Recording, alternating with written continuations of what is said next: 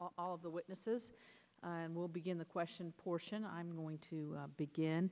First of all, Mr. Sharp, you raised an issue that I have great concern about as well in terms of the development of the CFPB in terms of the timing. If we're at March, the beginning of March, we have no nominee for a director. We're going up against a timeline here, and I think there are some very fundamental questions as to what's going to happen in the short term if the situation should arise that there is not a nominee or the nominee hasn't been confirmed, et cetera, et cetera. So I thank you for raising that issue. I think it's very real and certainly lends again to more uncertainty, which I think we're trying to in all facets of our economy, trying to create and bring about more certainty so that we can get moving again. I would like to ask Mr. Nielsen a couple of questions. Small home building companies, how will you be affected by the rules requiring banks to retain a portion of the credit risk associated with a mortgage loan? Is this a great concern for you all?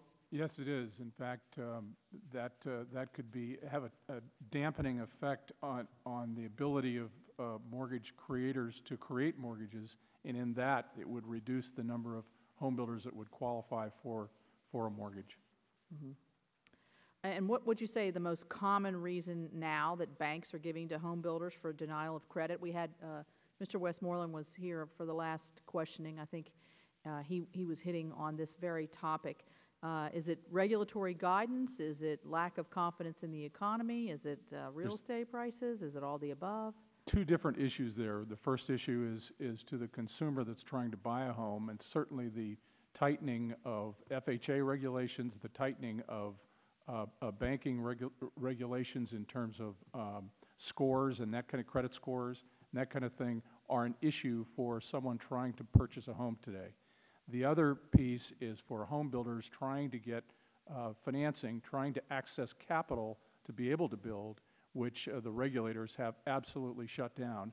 And that's the reason why we believe there needs to be a legislative response to that kind of a problem. We have talked to the regulators. We've said, you need to be able, bankers need to be able to make well underwritten loans in reasonable markets like Tulsa, Oklahoma, or North or South Dakota and parts of Texas where home building can still be done. And in fact, the regulators say, well, we encourage that with our examiners. But when you go out and talk to the community bankers, as you heard in your first panel, the examiners aren't telling them that.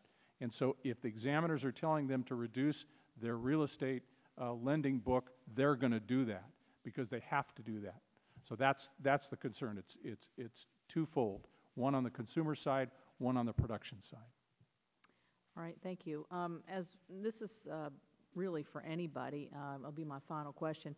President Obama recently announced an initiative to reassess regulations in light of their effectiveness and their effect on economic growth and jobs. I'm curious to know, have you all or has anybody in the course of your businesses, have you ever been the beneficiary of reduced regulation and not oversight, but it seems to me we're just piling more regulation upon more regulation. Are any of your regulations going away to ease the